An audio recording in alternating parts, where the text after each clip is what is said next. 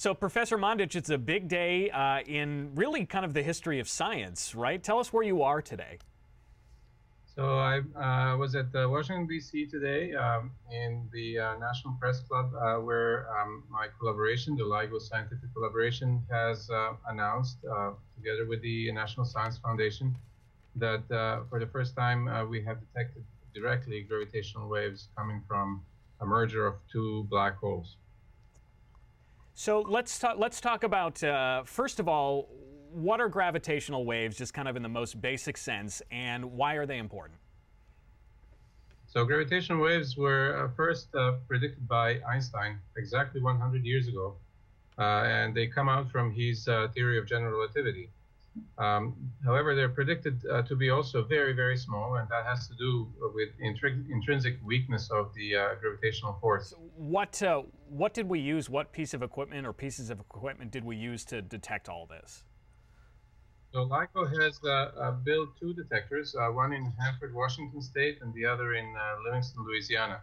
And each of them is an interferometer, which is an optical device.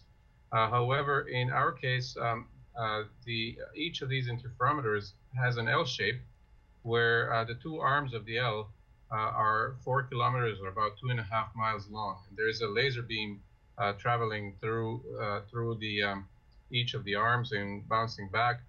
And basically, it's the fluctuations in the power of these two lasers when they come back that tells us if a gravitational wave is passing through or not. Effectively, a gravitational wave would stretch and shrink space-time as it passes through, thereby shrinking and stretching the two arms of the interferometer, and that's what we can detect. So you essentially, let me make sure I have this right, have two different measuring points that are a certain distance apart from each other, and as the gravitational wave passes past both of those points, it affects one slightly differently than the other, and the difference in how those two readings come out tells you that something happened, right?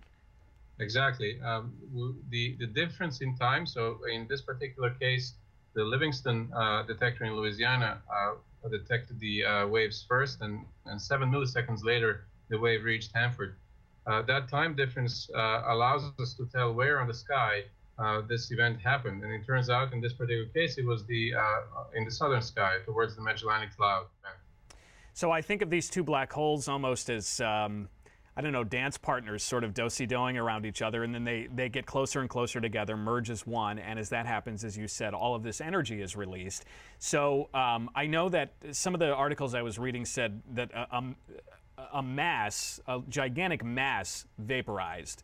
And we know from some basic physics that there's law of conservation of energy. So that mass went away, and that mass got turned into these gravitational waves. Is that right? That's correct. In fact, that's the Einstein's famous equation, E equals mc squared, that tells us how much mass corresponds to how much energy. Okay. I have some questions about the waves themselves. Do they behave like waves in a pool would, where if you drop a pebble or something into a pool, they get progressively weaker as they radiate out from kind of the epicenter? Yeah, that's a very good, I think, intuition or intuitive picture. Like any waves, the gravitational waves do get weaker as they travel further away from the source. In this particular case, what actually is waving is space-time itself. If as the wave is propagating, the dimensions of space that are perpendicular to the direction of propagation get shrunk or stretched in an alternating manner, and it's a very specific prediction of general relativity, which the LIGO detectors were specifically designed to detect. And because, well, so do we know when in time this black hole merger occurred? Is it like, you know, when we see supernova explode and it takes thousands of light years for that light to get to us? Is it the same kind of thing here? It's similar, except that in this case, the event happened 1.3 billion years ago. Wow.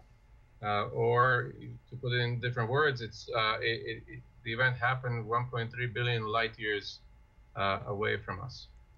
So very, very far away. So now that energy radiating out over all that time and all that distance managed to create was it a phase difference in the wavelength of the laser light in the LIGO? Is that how you determined the movement? That's exactly right. As I mentioned, in the L shape of the interferometer, there are two beams. When they leave the corner of the L, they're in phase.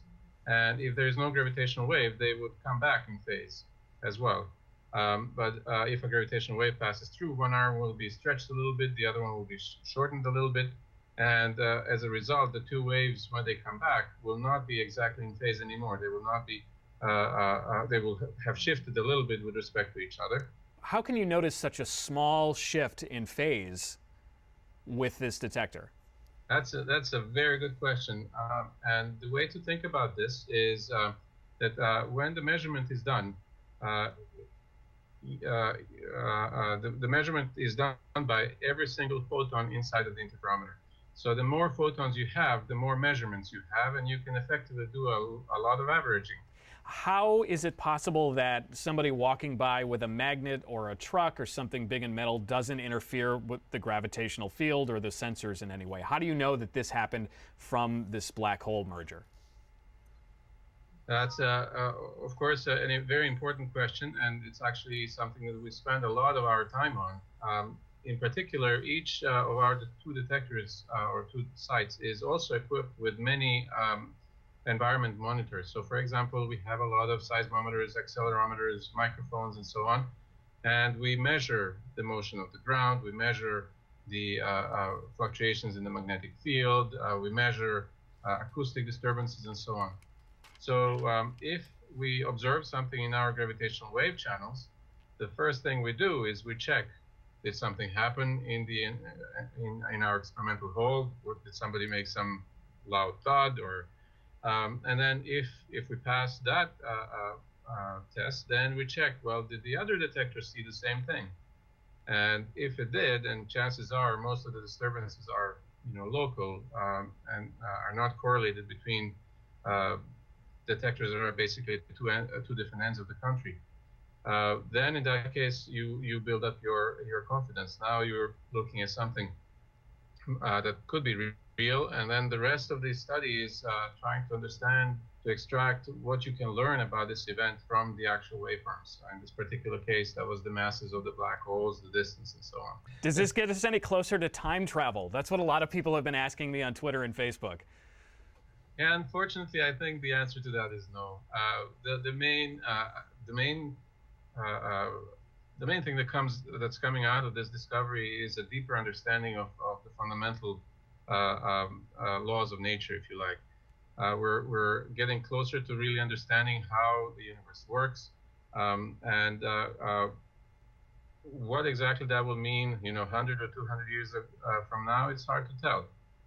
One good example that I always bring up is when Albert Einstein put together the general theory of relativity.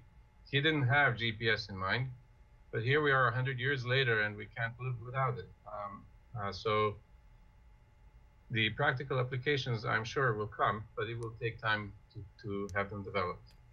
Is there a way to quantify or relate this to previous scientific findings or kind of aha moments? Where does this kind of rank in the pantheon of scientific eureka moments?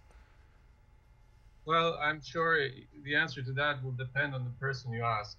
Personally, I think this is among the highest achievements of science ever. I think in the most recent history, I think it ranks very, very highly, close to the right up there with the discovery of the Higgs boson a couple of years ago. But I'm sure that others may have different opinions on this.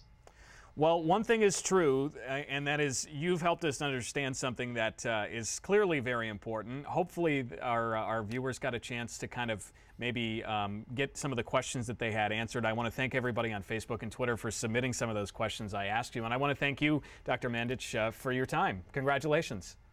Thank you, and thank you very much for the opportunity to speak about this.